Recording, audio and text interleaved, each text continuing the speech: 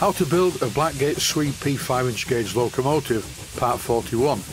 Bolting the cylinders to the frames and making sure that the crosshead guide bars are in perfect alignment. This is extremely important when building a miniature steam locomotive. Up to now the cylinders have been loosely bolted in position just so I could work with them and fit the support brackets that hold the shaft which operates the cylinder drains.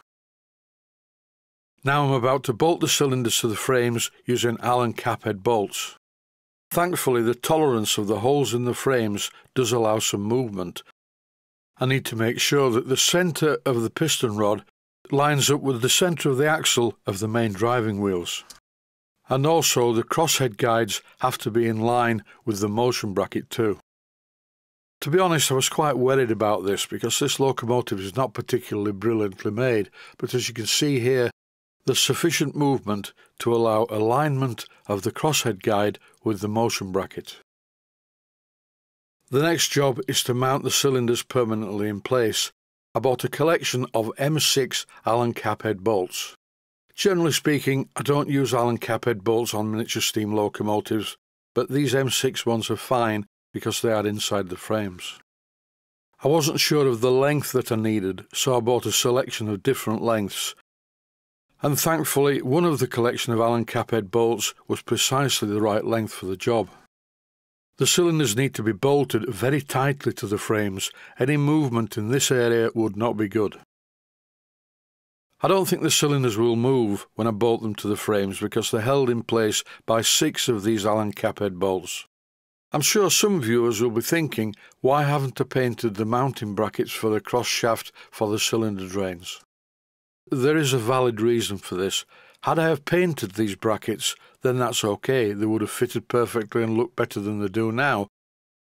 But for whatever reason, if I was to remove the cylinders, at a future time the paint layers would be stuck together, and that would damage the paint on the frames and on the brackets. I will of course be painting these mounting brackets, first of all using etching primer, followed by satin black paint. But I don't think I'll spray them. I'm going to paint them using a paintbrush. To my great relief, once I bolted the cylinders in position, the alignment of the crosshead guide bars to the motion bracket was fine. But at the point of contact, the motion bracket was a little bit too deep. Here I'm removing the fitting and I'm filing the gunmetal casting using quite a coarse file. Being very careful not to remove too much metal. Gunmetal is very soft and very easy to file. It's similar in a lot of ways to filing brass, but the gunmetal is somehow more slippery and therefore it's great for bearing materials.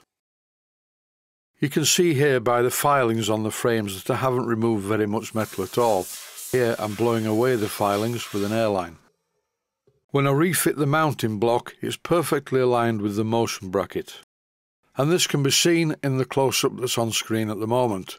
Perfect alignment. This, however, is not always the case.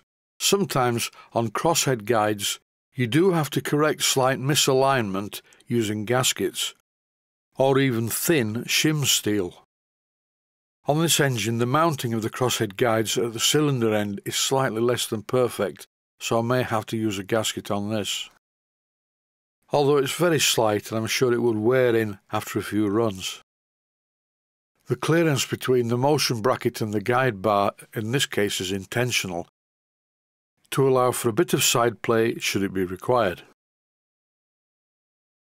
What I'm doing here is repeating the process on the other cylinder. First of all, I remove the 2 temporary bolts and replace them with Allen cap heads.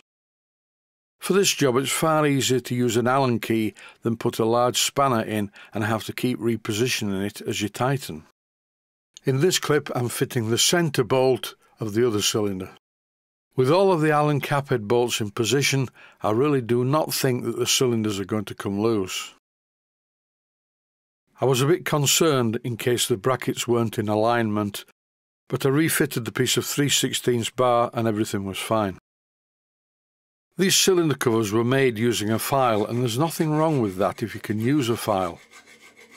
Here, using a piece of mahogany to protect the main casting, I'm filing the top part of the gland. I shouldn't have to do this, but I can't really argue with it. If it's not right, it needs to be put right. These cylinder covers are quite rudimentary components, and I would have used a milling machine, but maybe the original builder didn't have one. The edges of the cylinder cover are already damaged. Here I'm just taking a little bit more off, but I'm being very careful not to let the file contact the bolting face. After the filing, it looks a lot better. The crosshead guide bar sits perfectly level. As I mentioned at the beginning of this video in the title, this is a very important process. And now, when I tighten the securing bolt, which holds the guide bar to the cylinder cover, the crosshead on the crosshead guide moves perfectly at each end. For once, to check the alignment, I'm not going to use my calibrated eye. My eye tells me that it's aligned, so I'm going to check. This is a level box, a really clever gadget and a very good asset to any workshop. This little gadget has a magnetic base, and you have to be very careful that you don't sit it on any metal particles. Here it is sat on the cylinder, giving a reading of 4.51 degrees. All I need to do now is lift up the box and wipe the underside to make sure there aren't any more metal particles stuck to it, and then sit the box on the guide bar, and guess what? It's 4.51 degrees on the guide bar. Both of the cylinders and the crosshead guides perfectly align with the motion bracket.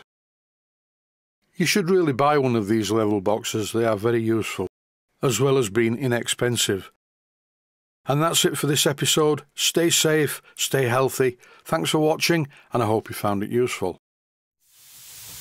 Please take the time to visit my Mainsteam Models website and click on the section of the website that says Video Playlists. And by doing that, you can find other videos that you may like to watch. And by using the playlists, you can actually watch the videos back to back.